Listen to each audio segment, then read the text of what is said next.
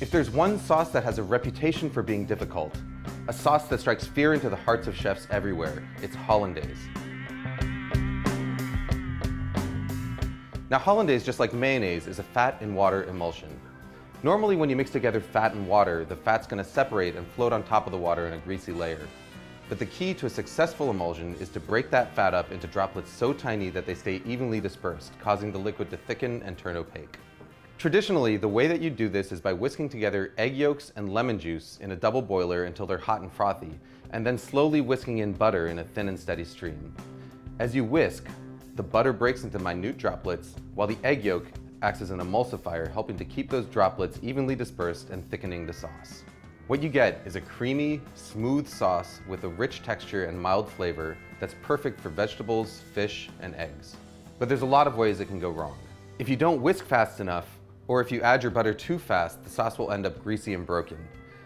If you don't cook your eggs enough, it won't thicken properly, but if you cook them too much, you end up with broken scrambled eggs. The fact of the matter is, if you want to learn how to do it the traditional way, the road to perfect Hollandaise is paved in broken sauces. But here's the good news. There's an alternative method that is completely foolproof, produces a Hollandaise that's every bit as good as the traditional version, and takes about a minute start to finish. All you need is a small pot, a glass measuring cup, and a hand blender with a cup that barely fits its head. We start by combining an egg yolk, a teaspoon of water, a teaspoon of lemon juice, and a pinch of salt in the bottom of a blender cup. Next, we melt a stick of butter on the stovetop until it's completely hot and bubbling. It should register about 220 degrees Fahrenheit with an instant read thermometer. Pour that butter into a glass measuring cup.